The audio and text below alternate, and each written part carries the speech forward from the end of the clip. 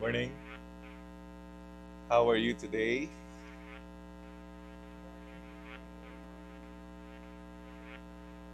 Better than yesterday. Look at the person next to you. No? Bati mo naman. Happy Sunday. Sabi mo sa kanya, our Lord is everything. Amen. Are you familiar with this man? His name is Jaime La Chica Sin. He was the 30th Roman Catholic Archbishop of Manila and was also a cardinal. No? And he was popularly known as Cardinal Sin. When I was young, no, when I was young, nung bata pa ako, hindi ko ma-comprehend bakit yung ating Archbishop, ang pangalan niya, Cardinal Sin. No? So, how ironic kasi Cardinal and then ang apelido niya, Sin. Diba? Pero this man is so famous during the 80s because of the EDSA Revolution. Remember that? Growing up as a young Catholic boy, we were scheduled every Friday afternoon to see our chaplain for a confession. And sa totoo lang, I'll be honest, during those times, I find it awkward. Kasi I was like, 11, 12 years old. And as we all know, this is the puberty stage or tinatawag na awkward stage. And we don't want to talk to people, especially in a closed door, and especially to an older person, lalo na kung kapwa mo lalaki. So, I find it awkward, and usually, sometimes, I'm confused because there are times I can't remember any sin I committed. So, for the priest not to get upset or to get angry, I will just verbalize a sin that I just made up. So my time with him will quickly pass. And I realized I just committed a sin for lying. Right? Wala na ako maisip kasi naubos na yung ginawa kong kasalanan. Hindi naman ako pwedeng mag-commit na kasalanan para may kwento ko next Friday. The thing is, nagagawa-gawa na lang ako ng kwento, pero na-realize ko, I committed a sin for lying. You know what? There's so much confusion in our world on the topic of sin, right? And in fact, sin is the most hated topic in sermons at church. Ayaw natin pag-uusapan yan. People use the term synonymously with an error in judgment. No? Sometimes, kinakategorize natin yung sin as, error in judgment, sin na yan. Or personal shortcomings, sin na yan.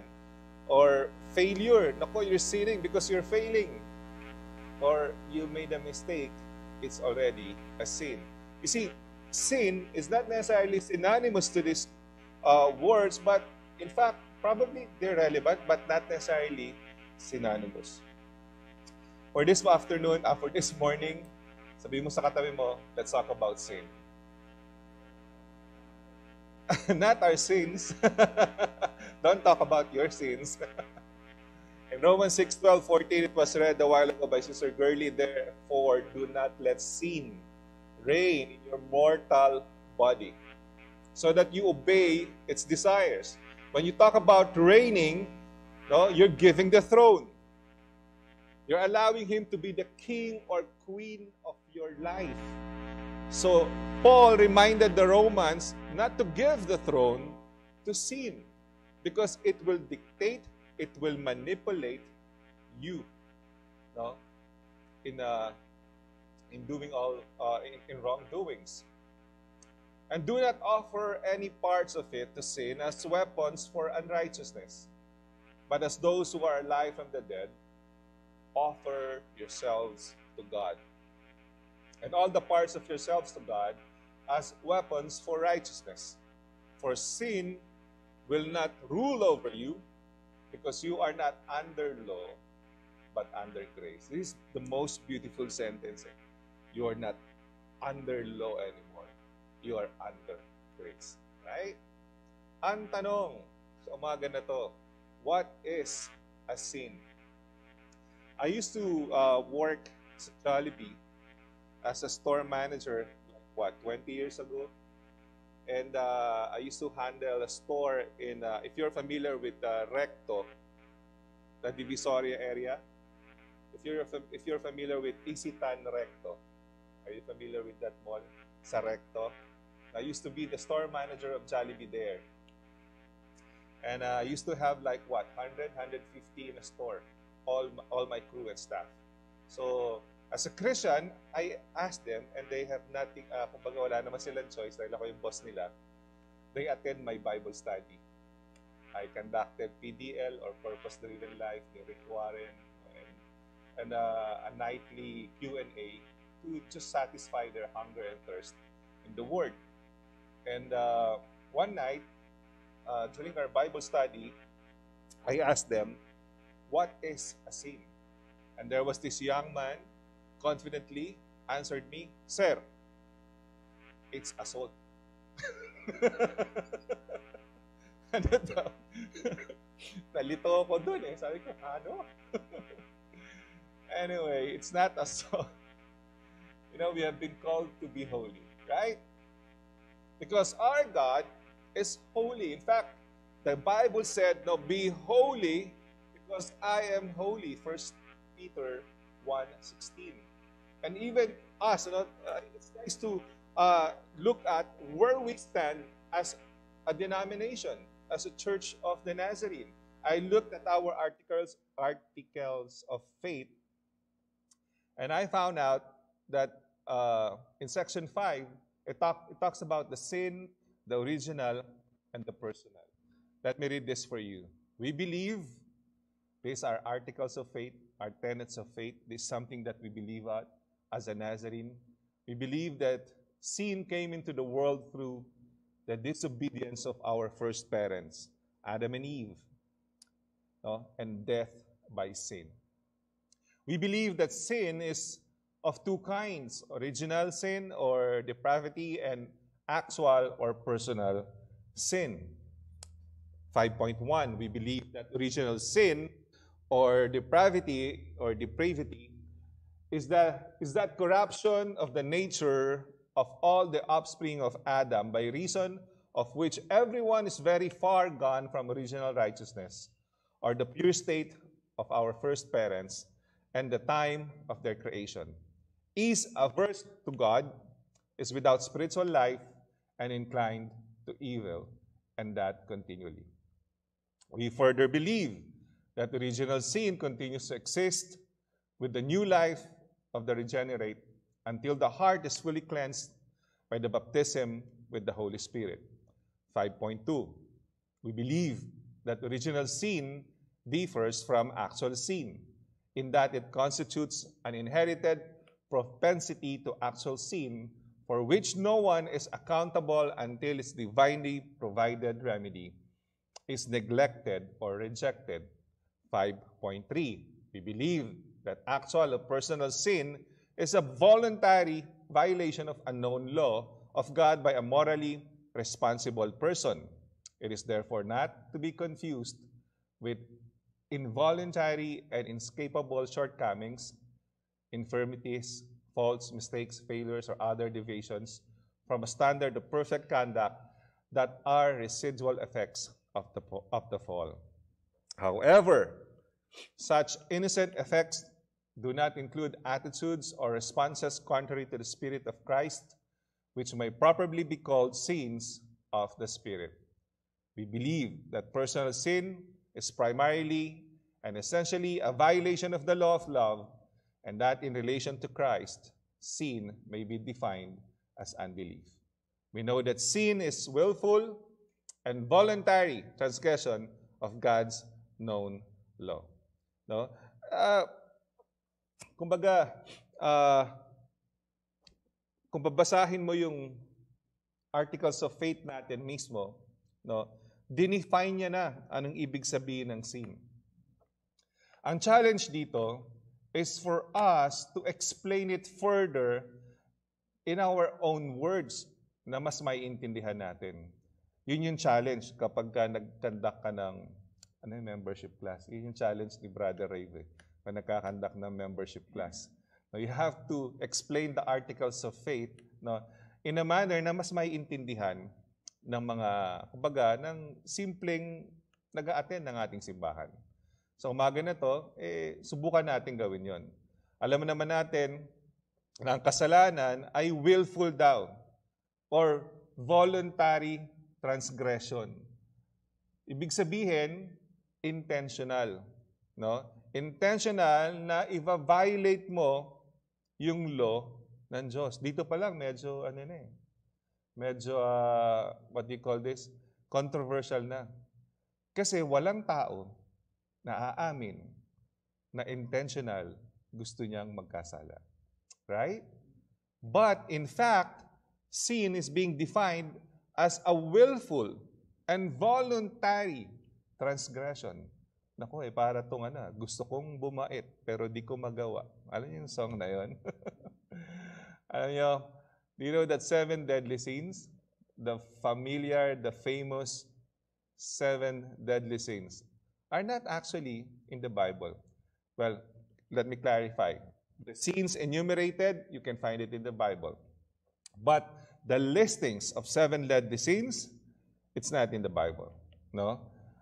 In fact, the problem with teaching teaching yung 7 deadly sins only, nagko-concentrate ka lang doon sa 7. The truth is, sabi ng Biblia, all sins are deadly.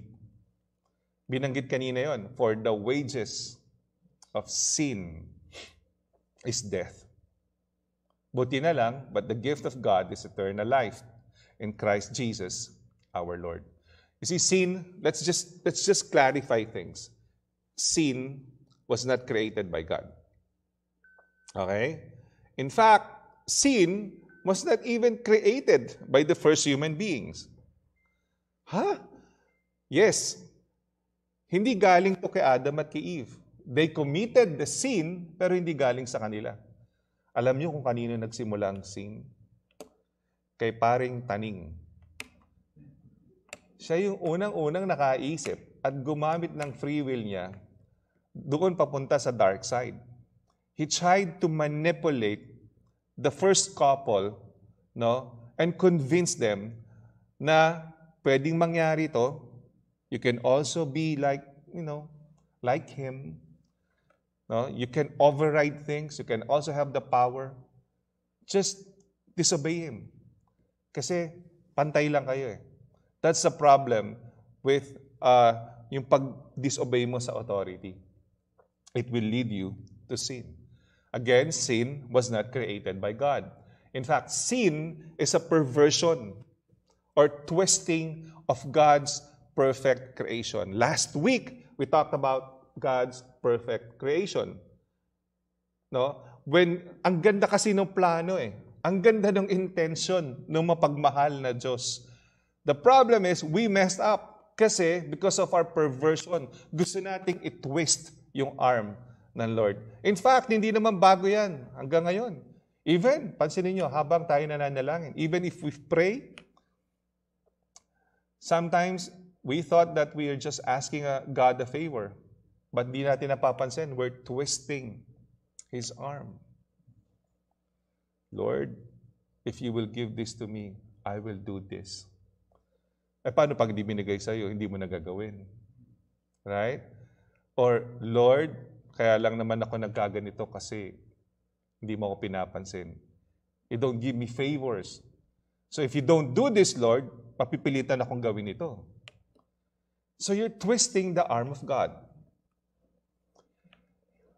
The question is, kung hindi biblical ang 7 deadly sins, what are the sins listed in the Bible? Here's the truth. There are lots of sins can be found na pwede matagpuan sa Biblia. Bigyan ko kayo ng sample, but not all. Kasi ang dami. Try nyo i-Google, ang dami.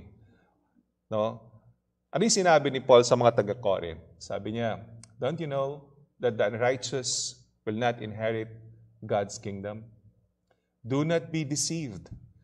no sexually immoral people, idolaters, adulterers, or males who have sex with males, no thieves, greedy people, drunkards, verbally abusive people, or swindlers will inherit God's kingdom.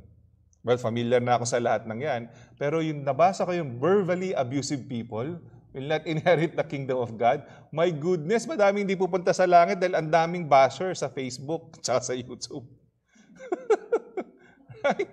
Dati kasi iniisip lang ng mga tao yun eh. Pag napapanood nila yung artista, iniisip nila, binabash nila sa utak nila. Ngayon, no, na ilalagay na nila online. Lahat ng masasamang iniisip nila, makasabi lang ng masama. No, sa kapwa-tao, sa politician, sa kapwa kung sino man. Try to read your Facebook feed. You see a lot of people who talks nasty about other people. No? How about sinabi ni Mark? For from within, out of people's hearts, come evil thoughts, sexual immoralities, thefts, murders, adulteries, greed, evil actions, deceit, self-indulgence or pagiging makasarili, envy, slander, pride, foolishness. All these evil things come from within and defile a person. Sabi ni Paul, sabi ni Mark, balik tayo kay Paul. O si Paul ba talaga sumulat? Tama ya, si Paul. They are filled with all unrighteousness, evil, greed, and wickedness. They are full of envy, murder, quarrels, deceit, and malice. They are gossips, slanderers, God-haters, arrogant, proud, boastful, inventors of evil, disobedient to parents, senseless, untrusty, unloving, and unmerciful. Sabi ni Paul ulit sa Galatians, now the works of the flesh are obvious. Sexual immorality, moral impurity, promiscuity, idolatry, sorcery, hatreds, strife, jealousy, outburst of anger, selfish ambitions, dissensions or pagkakahiwa-hiwalay, factions, envy, drunkenness, carousing, and anything similar. I am warning you about these things, as I warned you before, that those who practice such things will not inherit the kingdom of God.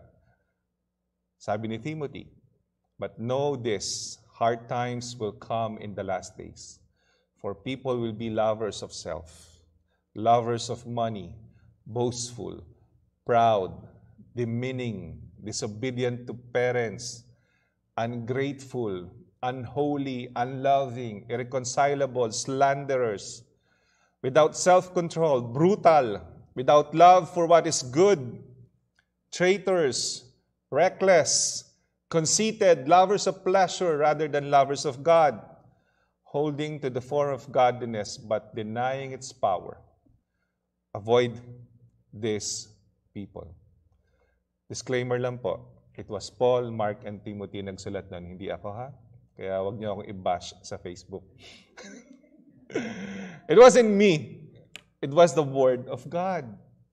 The problem is, a lot of people, in fact, a lot of pastors, they don't want to talk about sin. Kasi ayaw nila mabash. But here's the good news. If you felt something, no, not only you who are here in the church, but you who are watching on YouTube or Facebook, if you felt something na parang nasaktan ka, no, good news yan. If you felt something na parang na-convict ka, and you feel like you don't want to do it, nakasala ako kasi binanggit, eksakto, yan yung pagkakamali ko. If you felt something like that, mas good news yan. Teka, Pastor, na-convict, good news. Nasaktan, good news. Paano nangyari yun? You know why? Kasi hindi pa kalos ang heart mo. Ang nakakatakot, habang binabasa ko yun kanina, wala ka nararamdaman. Yun ang nakakatakot. Kasi nagsisimula ng magkalyo ang puso mo.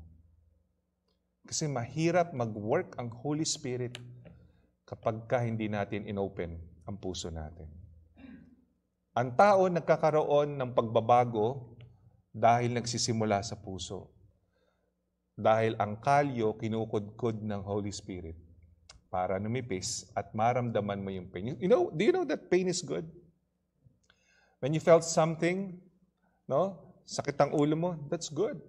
It means na i-remind ka ng katawan mo that there's something wrong. You know that yung lagnat, fever, is not actually a sickness. It's a reminder. It's a signal. When you were, pag na-prick ka ng something, when you touch something that is hot or cold, no, yung whatever you felt, it transmit to your brain na sinasabing, oops, wag mong hawakan yan, mainit. Oops, wag mong hawakan yan, malamig. No, sometimes ayaw natin ng gano'n. We don't want to feel the pain. We don't want to feel the heat, the coldness.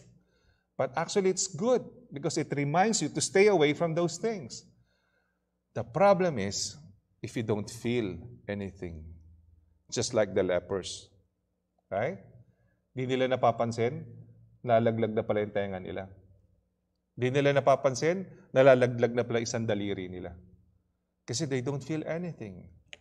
Gaya ng frostbite. No? Di mo alam, wala ka ng ilong dahil sa frostbite. Good thing, wala naman talaga tayong ilong. You see, sometimes, people would rather listen to the minister of the Gospels who focus on encouragements. There's nothing wrong with that.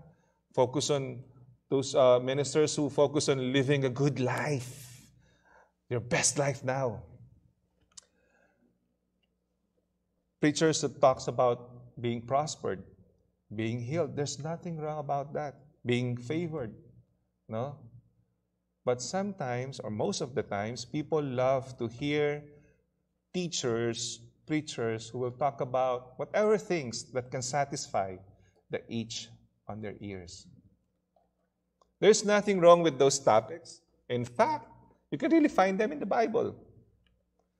But focusing only on a small portion of the Word will turn our listeners into unhealthy believers and fly-by-night Christians. They will remain hungry and thirsty for the real bread of life. That's why we take pride with the Lord. We boast of the Lord. As ministers here in Church of the Nazarene, you can check the playlist of our preachings.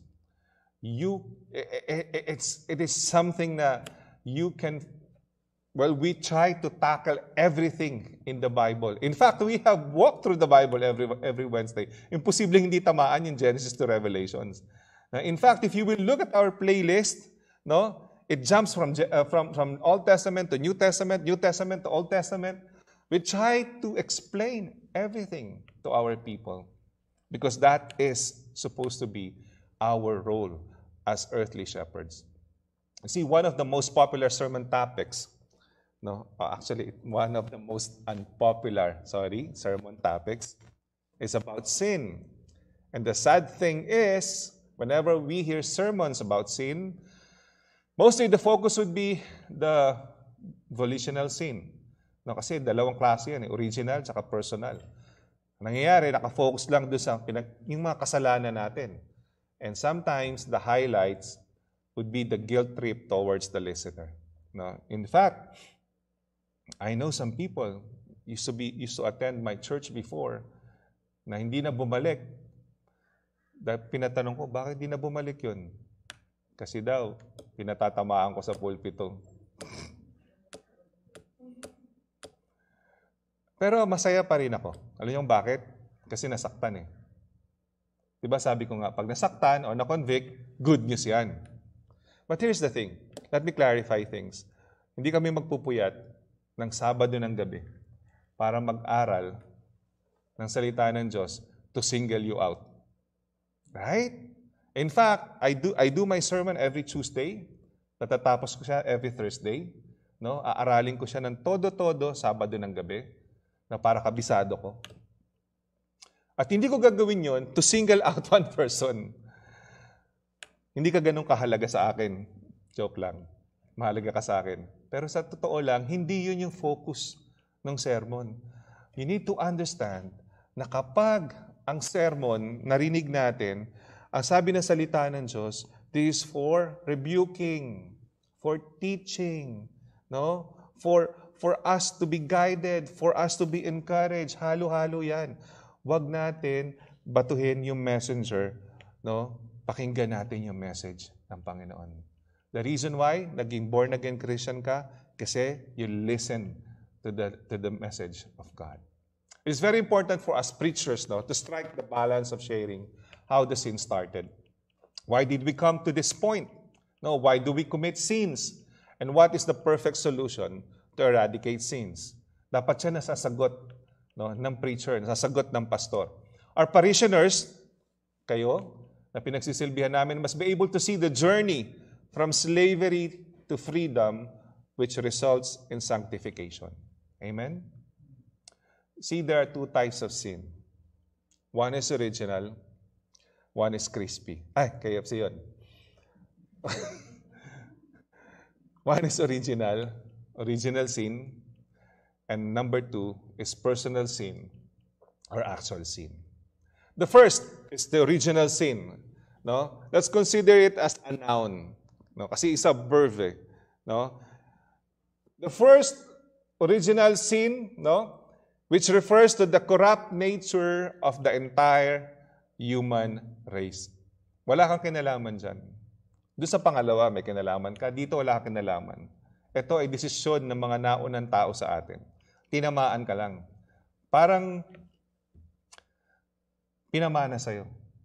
Wala ka namang kinalaman doon sa negosyo ng tatay mo. Pero since mayaman siya at siya ay papanaw na, sa last will niya, pinamana niya sa'yo lahat ng negosyo niya. No? You inherited all his businesses. Kaya nga natutuwa ako doon sa mga kaibigan ko eh. Na namatay yung mga magulang nila, abay pinamana. Biro nyo, pabrika, diba? Pinamana, ospital, pinamana, eskwelahan, pinamana, malalaking negosyo. Tinanong ko yung tatay ko, ano ba papamana mo sa akin? Sabi niya, meron diabetes, hypertension. That's the point. Pwedeng maganda, pwedeng hindi. Minamana. Right? Mana pa rin. Ganon din yung sin eh. Yung original sin, we inherited it from the first couples, from our first parents. We can trace the origin of sin all the way back to the fall of man, when Adam and Eve willfully went against what God told them not to do. No? God told them not to eat from a certain tree in the garden, which is in fact hindi apple. Dahil nakalagay lang sa Bible, fruit lang. Hindi talaga siya apple. Kawawa naman yung apple, no, na-identify sa sin. Di ba? And yun yung eksaktong ginawa nila. Minsan, ang tao, may kakulitan din, ano? Kapag ka sinabi mong wag, yun ang gagawin. Right? Naalala ko yung anak kong lalaki, sabi ko sa kanya, do not get this fork and insert it in the wall socket. You will be electrocuted. No? After I said that, he get the fork. And he curiously want to try it. Sabi ko, sige, isundot mo yan, babaliktad ka dyan, at bubula ang bibig mo.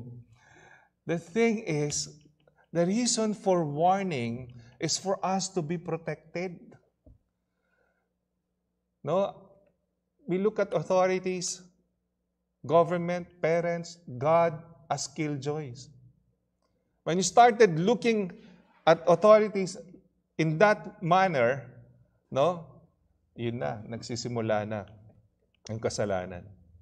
Now, in fact, the original sin, yung doctrine na to, the doctrine of original sin is what caused David to write. Remember King David, na namatay yung anak niya? Anak nila ni Bathsheba, kinuha ng Panginoon. Sabi niya, surely, I was sinful at birth. Sinful from the time my mother conceived me. In-acknowledge niya yung original sin.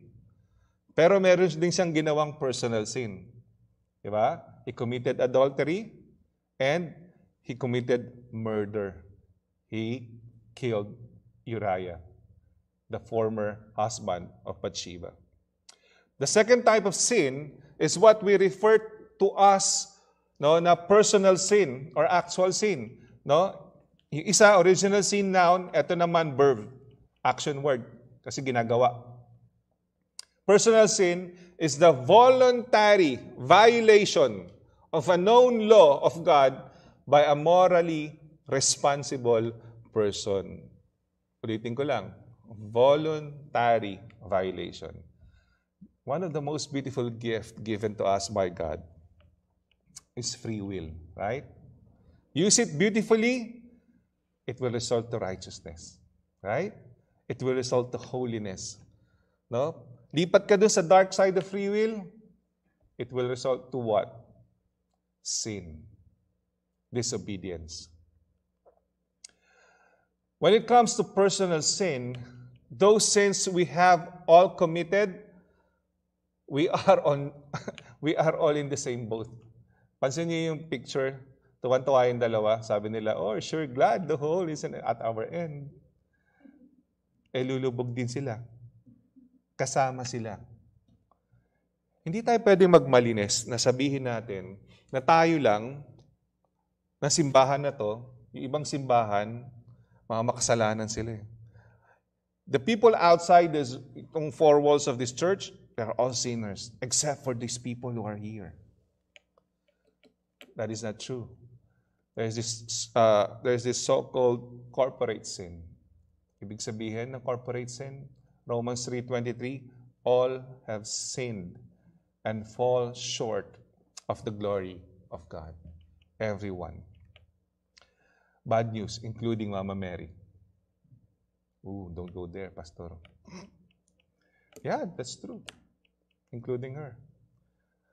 That's why it's not worthy worshiping her. I love her. What I mean is, I adore her. In fact, Mary was one of the biblical characters I emulate. Kasi hindi ko malilimutan, there was this one teaching that really captured my heart. And it's about Mary. When she said, be it unto me, Lord, according to your word, according to your promises, be it unto me. Batang-bata yun. So bold, no? So cooperative sa plan ng Panginoon. And I admire her for that. But that's all. Never I will worship her because she's not worthy of worshiping. She's the mother of God, but she is not co-creator. Let's just clarify. Kasi yun yung sinasabi natin na corporate sins. We cannot look at people na parang they are more higher to us, especially those people na namatay na, and we will try to elevate them. No, minsan, mas madalas tayo manalangin sa kanila kaysa sa Panginoon. That is wrong, and that is sin. In fact, nations are suffering because of this kind of sin. And it is most popularly known as idolatry. Right? May nagbiro nga sa akin, kaya daw hindi nawawala yung traffic sa EDSA. Magtayo ka ba naman ng kalaki-laking rebulto doon? Hindi pa kagandahan. Right? Biro lang naman yun. Ewan ko, totoo, maaari. Original sin reveals an inherited tendency toward personal sin. Anong ibig sabihin? Yung original sin na ginawa ni Adam at saka ni Eve, no? Ito ang nagbigay ng lisensya for people to commit personal sins. There are two kinds of personal sins. First, the sins of commission. Anong ibig sabihin nito? You committed the sin. As simple as that. What we do that we shouldn't. Okay? Ito yung mga ginagawa natin na hindi dapat natin ginagawa. Ano naman yung sins of omission? What we didn't do, we should have.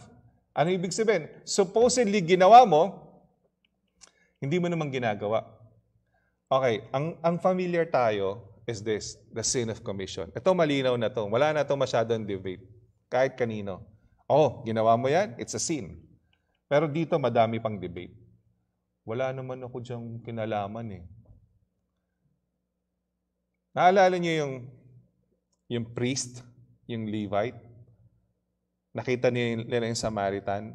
Ay, nakita nila yung helpless na tao? And then they just pass by? That is sins of omission. Pwede mong gawin, no? Pero hindi mo ginawa. Pwede kang tumulong, pero hindi mo ginawa. Here's the thing. Sabi mo sa katabi mo, you're responsible for what you know. That's the truth. Kaya minsan, di ba, sinasabi natin, naku, ayoko na malaman yan, magiging responsable pa ako dyan. Ayoko na madinig yan. Di ba? I'm choosing my battles. Kasi sa totoo lang, yun eh. You are responsible for what you know. Di ba? Minsan pag nagda-drive ka sa freeway and then you saw this helpless people na nasiraan sa daan, there's this parang, tulungan ko kaya yon. Kasi responsable na ako, nakita ko eh. Right? Or you see some accidents, tatawag ka na 911 para i-report yung accident. Kasi you are responsible for what you know. Wala kang kinalaman doon, you didn't commit the sin, pero you are responsible for what you know. That's why you are responsible in lovingly rebuking the person next to you. If you really love the person, rebuke him, rebuke her in love. The Bible says, open rebuke is better than hidden love. Alam mo, ang totoo mong kaibigan, hindi yung magsasabing, go girl! Ang ganda-ganda mo ngayon, girl! Hindi yun totoo mong kaibigan. Totoo mong kaibigan yung magsasabi sa'yo, huwag mong gawin yan, sister. Hindi yan kaanyaya sa Diyos.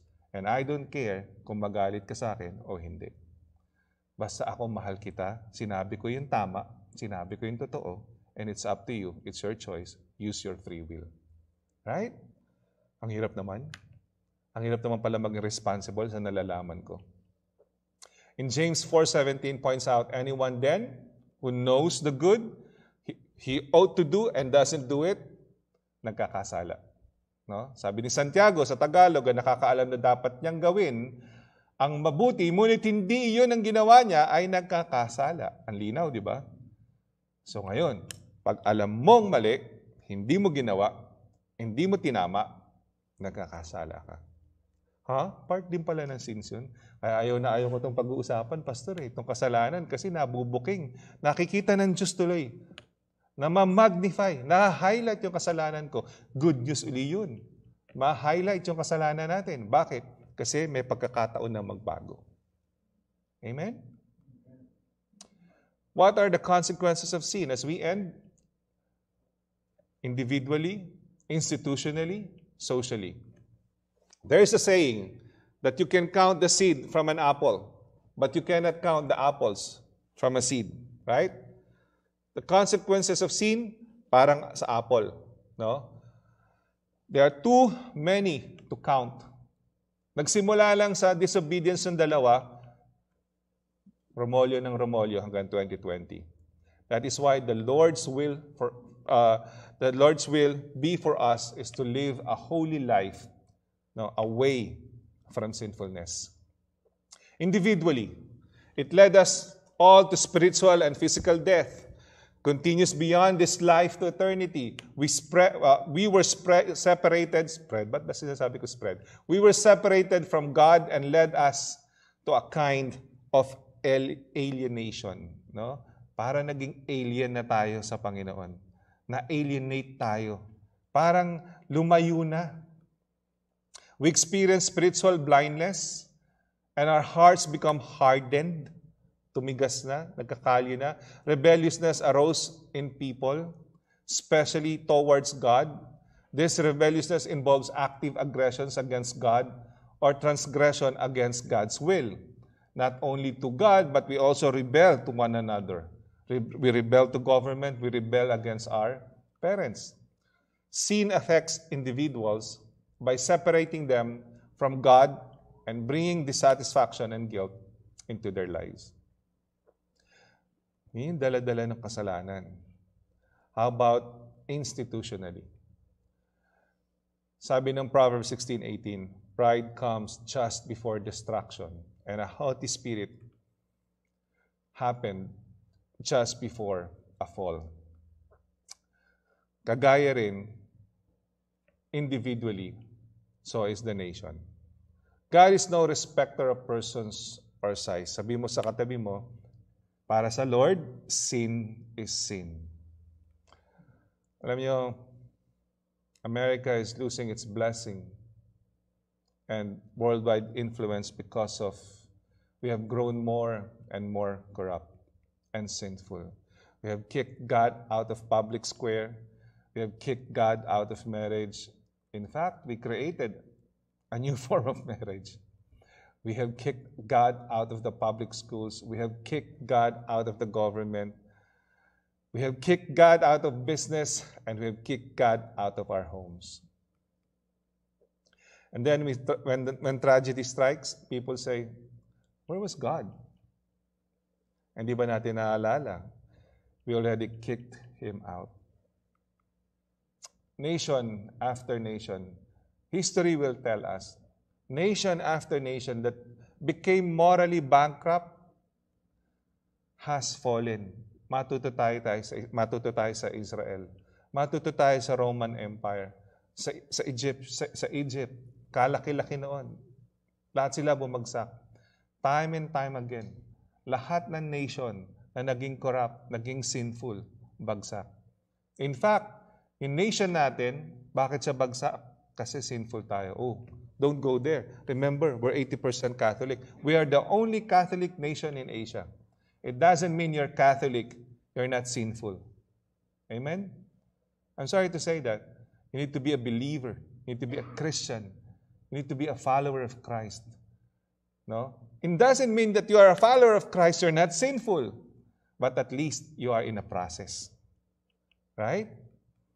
The consequences of national sin are that God removes His blessing, and when He does, the nation implodes due to the heavy weight of immorality.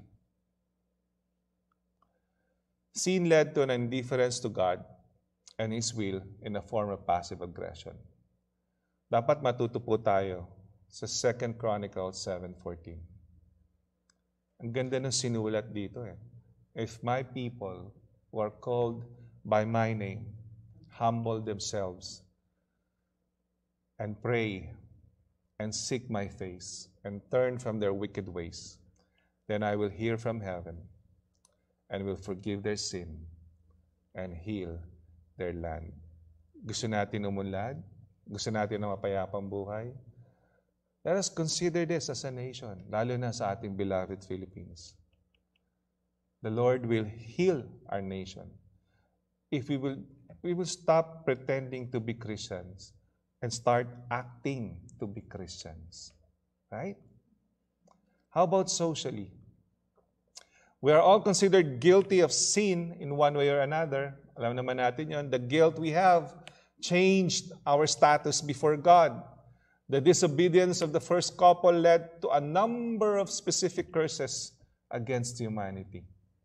We are led to alienation from God, from our one true self, and alienation from others. We are in bondage to sin and slaves to it. Sin explains such things as genocide, war, cruelty, exploitation, and abuse. Society today has embarked on creating weapons of mass destruction to control a section of people. The manufacture of biological and chemical weapons causes diseases, hatred among people. No? We look at people based on the color of skin or based on their accents.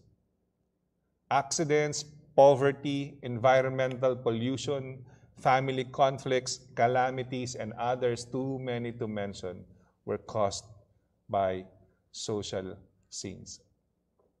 Here's the good news. Let me end with this. Ano yung good news po? The good news is, Jesus came to save us from our sin. And God's goal for us is to live without sin. Is that possible? Yes, that's possible. If we will trust the Holy Spirit, that's very possible. Sin of any type is contrary to the will of God for our lives. In fact, it may surprise you to know His will for us is just the opposite. Ang gusto lang ng Panginoon, no, sa simpleng illustration na to, from wages, no, the wages of sin is death. Nandun ka sa kabila. It would be hard for you to go, no, to the other side, to cross over. Where God, kasi before magkasama yan eh, humankind at ang Panginoon. Naglalakad sila sa garden in perfect harmony, perfect fellowship. Pero nagkaroon ng barrier because of sin. And the Lord gave up His life, no, for our sins to be redeemed. We have been called to be holy. In fact, God said, "Be holy because I am holy." Well, that's quite a challenge, Pastor. Mahirap yan. Mahirap yan, bossing. Tao lang po. Maririnig mo yan sa mga kasama. Naku, bossing, mahirap yung pinagsasabing mo yan. Tao lang po, marupok, nagkakamali. Di ba? All these things are true. Mahirap talaga yan. Tao lang tayo. We're in a corruptible body. Yes, marupok tayo, nagkakamali tayo. That's why you don't rely on your own strength. Amen? You rely on the strength of God. That's why you need a Savior. Kasi kung kaya mo lang din, ba't kailangan mo pa ng Savior? Right? You need a Lord to follow, to direct you, to guide you, and you need a Savior to save you. That's why a call from God Himself for you and me for this morning, to be holy. Oh, bakit? Sabi niya, be holy because I am holy. Siyempre, kung gagawa ka na rin ng isang bagay, yung creation mo, gusto mo kamukha mo na. Hindi ka gagawa ng isang bagay na ikaiinis mo. Gagawa ka ng isang bagay o isang tao na mamahalin mo. At you want to be fellowship with this human being. You have been liberated from sin, which results in satisfaction. No? There's a new word for F word, and that is freedom. Right? Sabi ni Pablo, but now, since you have been set free from sin and have become enslaved to God, you have your fruit, which results in sanctification, and the outcome is eternal life. For the wages of sin is death, but the good news is, the gift of God is eternal life in Christ Jesus, our Lord. A call from God Himself for you and me, be holy. Let us pray. Heavenly Father, thank you, Lord God, for allowing us, Lord, to learn from you today, rebuking our hearts, highlighting the sins of our hearts, Lord God. Lord, it is possible na hindi nakikita ng iba yung kasalanan namin. Hindi alam ng marami, pero ikaw, walang maitatago sa iyo. Batid mo ang laman ng aming puso, Panginoon. At nandito kami sa umaga na to. 10 ng mga workers na namin na nandito sa chapel na to. At sa lahat ng nanonood at nakikinig sa amin sa social media. We just want to come to you, Lord God. Acknowledge you first that you are the King of Kings and the Lord of Lords. You are our Savior, and you are the reason that we will have an eternal life. Sabi mo, Panginoon, for the wages of sin is death. Pero ang good news, ikaw, Panginoon, ang sagot. And with that, Lord God, we just want to ask for forgiveness. Lord, we repent of our sins. If there's any particular sin in your heart that you know of there's anything that was mentioned a while ago that somehow prick your heart, and the Holy Spirit is asking you to repent it to God, this is your opportunity. This is your divine appointed time. Lord, forgive our sins. Particularly, tell it to God. Tell it to God now. Tell it to God. He hears you. He hears your heart. Yes, Lord. Listen to your people, Lord. Listen to them. Forgive us, Lord God. We all sinned, Lord God. We're not righteous. Thank you, Jesus. We ask for your forgiveness, Lord God. We repent of our sins. And we believe that Jesus died for us. We accept you, Lord God. We accept Jesus as our personal Lord and Savior. And from now on, Lord God, we will live a life that is holy because you are holy. We pray all these things in Jesus' name. Amen and amen. Let's give the